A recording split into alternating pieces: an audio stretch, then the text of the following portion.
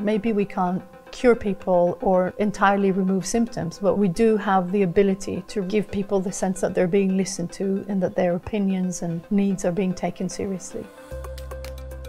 I'm Havi Carel. I'm the principal investigator on a discovery award called EPIC, which is Epistemic Injustice in Healthcare.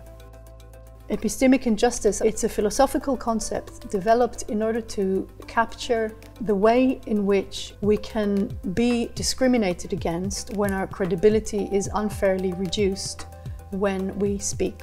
Because you are from this ethnic group, or because you are a woman, or because of how you dress, or because of your socioeconomic status.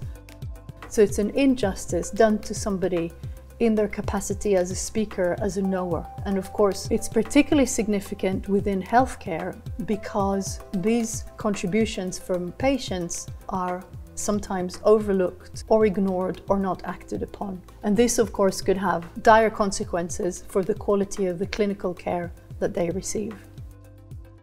The EPIC team includes researchers from philosophy, psychiatry, psychology, law, history, and qualitative health research. The project aims to identify, describe, document, analyze, and ultimately ameliorate the phenomenon of epistemic injustice in healthcare. So EPIC will address 4 existing problems in the field. The first is it's conceptually underdescribed, and what EPIC will do is fill theoretical gaps in our understanding of epistemic injustice in healthcare.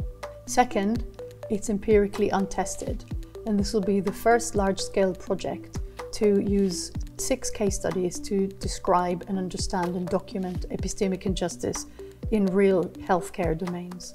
The third is that EPIC will develop some amelioration and ways to address and reduce the risk of epistemic injustice in healthcare.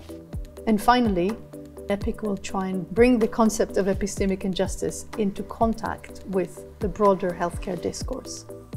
For me, the most important outcome of the project would be to develop concrete and applicable tools for both health professionals and patients to reduce epistemic injustice within healthcare.